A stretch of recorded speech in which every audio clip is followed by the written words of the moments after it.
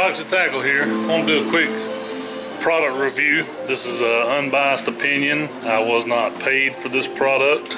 I purchased this product after doing some research, and I wanted to share it with you. A lot of people use Yeti coolers and K2 coolers and all different kind of coolers. Grizzlies, Arctic. I researched them before I bought one. And some of the things that was important to me, so I'm going to share some of them things with you now.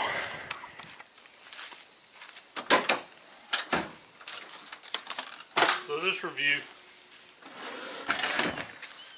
is on the ICER 45 quart cooler. It's a lot like a Yeti. It has some cool features. It has hinges with a steel rod that goes all the way through, so no more broken hinges. Same as a Yeti, same construction as a Yeti. It has an air purge valve, so if the lid's really hard to open, you can let the air pressure off of it. It has an aluminum, and they send an extra plastic drain plug. If you lose one or something, it has an aluminum drain plug that works great. You ain't got most of the smaller coolers don't have a drain plug. The Yetis do, but really well constructed cooler. It has tabs, fasteners that hold the lid closed, a lot like the Yeti. It has a place right here for a lock so you can lock it closed. They sell a lock kit as an option, so you can lock it in the bed of your truck and lock the lid closed. Nice logos, nice fit and finish. Really nice seal on the cooler. It has handles that are removable. You can take these off. You can strap it down in your boat or your truck or whatever you want to do. They're really sturdy, nice handles.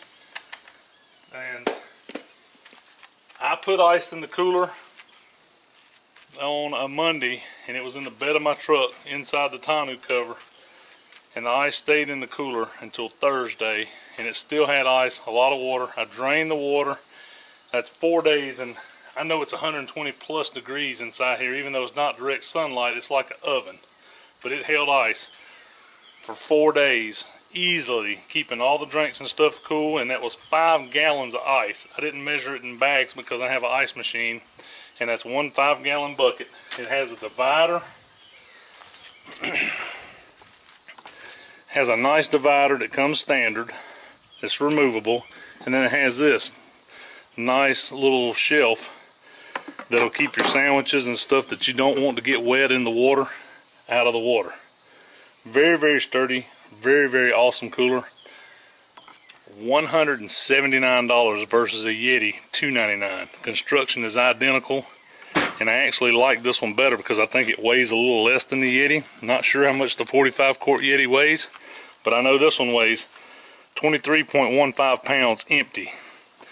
I'll show you a still picture of all the specs and stuff on the cooler, but check the ICERs out. They're made in Evans, Georgia. Really nice cooler. Great value on the cooler too. And I've had it for about a week, and I'll give you an update later on the product when I do some more testing.